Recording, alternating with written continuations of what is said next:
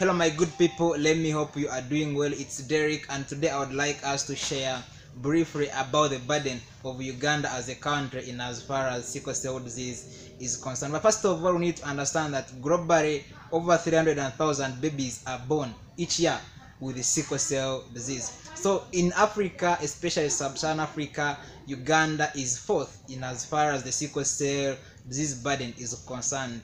That is after Nigeria, Democratic Republic of Congo, and Tanzania. And we have over 20,000 babies born each year with sickle cell disease. The most disappointing part of it is that 80 to 90% of these babies who are born with sickle cell disease in Uganda die before they reach their 5th birthday due to severe infections.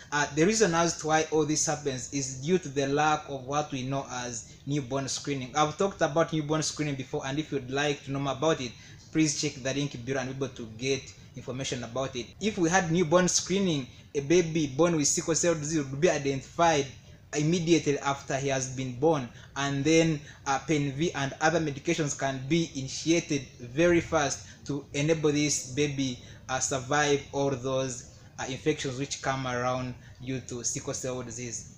As per the regions, the eastern Uganda, the northern Uganda, and the central Uganda are most affected regions in as far as sickle cell disease is concerned here in Uganda. It is our collective responsibility to create awareness about sickle cell disease. Each and every person has a role to play.